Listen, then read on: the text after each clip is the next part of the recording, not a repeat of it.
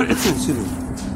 So, at least it's sunny. It was really cold. I didn't have any more propane last night, so somebody gave me a little stove thing. So I had the stove on a few times to warm up, but it was pretty cold last night. I'm hoping to get some propane today.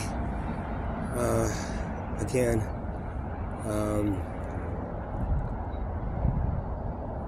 If not, I'm going to have to freeze again until I get the money to buy the propane can. Thanks. Somebody's supposed to bring me one. I'm hoping that comes through. If it doesn't, then I freeze until he does, I guess. Or until next Monday. There's one thing that keeps on bothering me about my existence in this lifetime that I lived. It's not really a lifetime, but for me personally, but it is in when you can understand.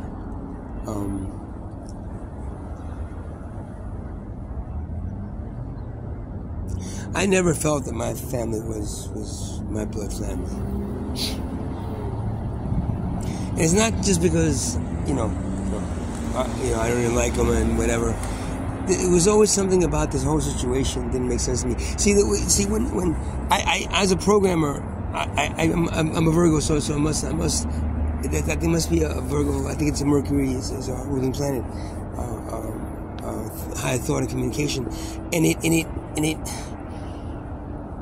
allows me to see a situation and say this is wrong, or it's done wrong, or there's nothing about it that isn't right.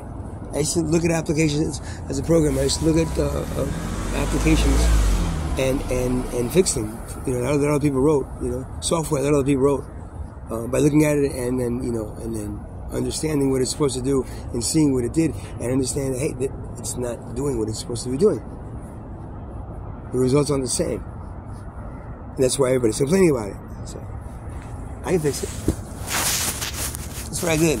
And then there was new applications that I built, but a lot of it was that too. It's just going into like companies that somebody wrote a piece of software and then left, and then these guys have no idea what to do with it, and it's coming up with all these errors and bugs, and here they hire me, and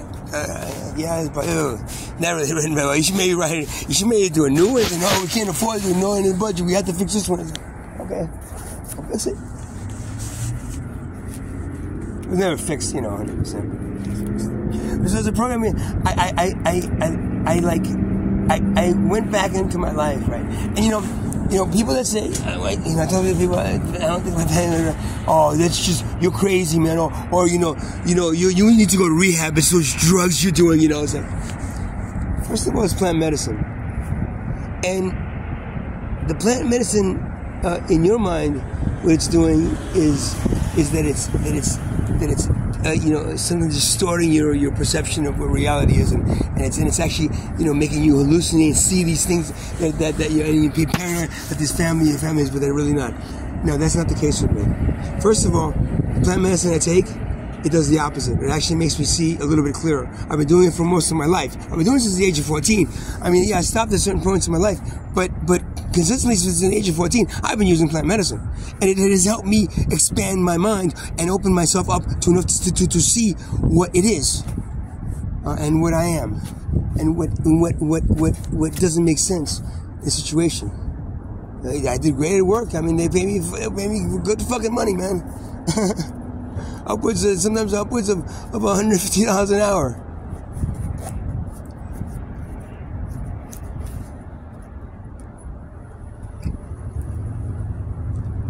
So when I look at my life and I see the situation that I grew up in, and try to, as you're growing up, you have all these stories of people telling you, and you see things that are happening, and then you see things that are happening, but then, since you're the youngest of four, you usually have, last say and everything, and for in my case, it was always kind of like, hush, hush, Johnny, go in the other room. It's like, you're not privy to listen and hearing this, or, this is what really happened. That didn't really happen. This is what really happened, Johnny.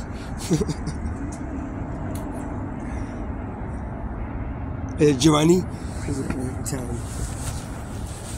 I'm always calling Johnny. That's how I got Johnny. John. I guess, I don't know. The scenario of what happened to me and how I got to this country with my family, with these people, and how I grew up, and how I felt like literally the outsider in this whole family, and for the entire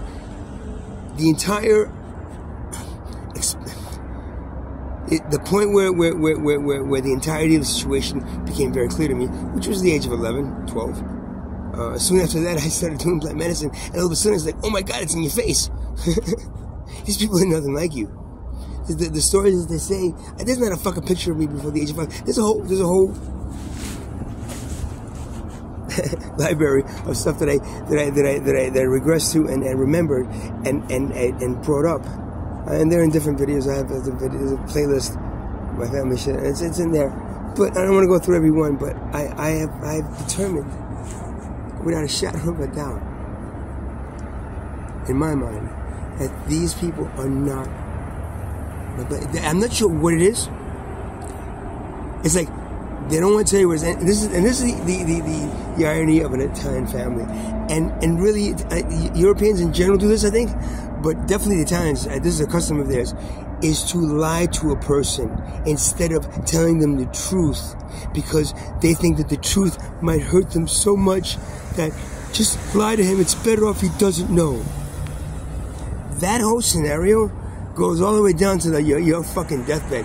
They told me that the guy that was supposed to be my father, and I don't believe him was my father, when he died of cancer at the age of 67, he wasn't suffering, and they told me at the hospital, right, in southern Italy, in Lamattea, a little southern town in southern Italy, a beach community in southern Italy. In the hospital, they did not tell him he was dying.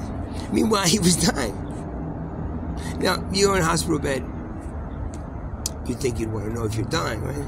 They didn't, and so every day you go there, I spent like a week there, just like seeing him just before he died, and then he ended up, I was supposed to go there just to stay for 2 weeks to see, like, if something's going to happen, and then we ended up going for a week, and then he died. I died mysteriously about a week after we got there, and this, it always blows my mind, because we're planning to stay 2 weeks before he died or after. We're going to see him before. So we were living in New York, so we went to Italy, and we saw him there for it was supposed to be 2 weeks, and just every day going to the hospital and seeing them shooting him up with morphine, more morphine, bam, like every couple minutes, that morphine, please. He was in agonizing pain. He had cancer all through his body, and he died.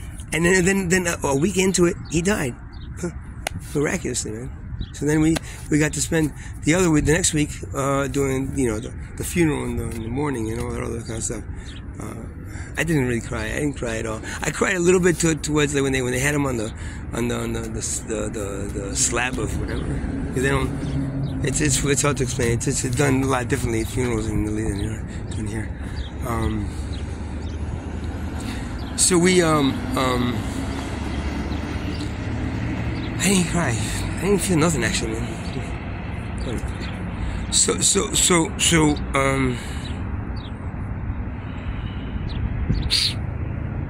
They don't tell you things in Italy, and they do it on purpose because they think. Meanwhile, the stupidity behind that and the ignorance behind